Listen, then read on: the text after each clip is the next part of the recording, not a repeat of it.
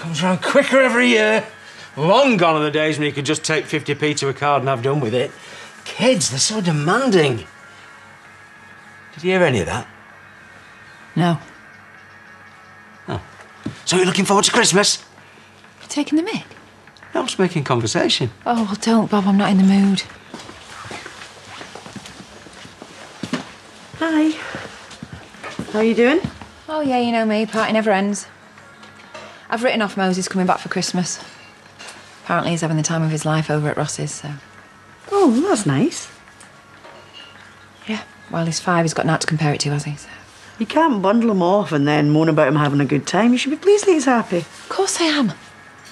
I just miss him. How's he doing? Ask him yourself. Right, champ. Champ? I'm not 5. Sorry, I don't even know why I said that. Can't do anything right these days, can I? You want to know why Moses loves living in Liverpool? Because you're not there. No, honestly. Once I've done my basic training, I'm thinking about doing an apprenticeship in engineering or something. Wow. Really serious about this? Yeah, I'm definitely going. And what does your mum think? Well, she don't care. She does.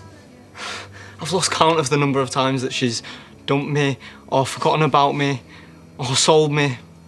But it's fine. I've finally taken the hint. I've got my own stuff going on now. Well, the army's a great career, Noah, but you have to be going in for the right reasons. I am. You were the one that told me the world's my oyster.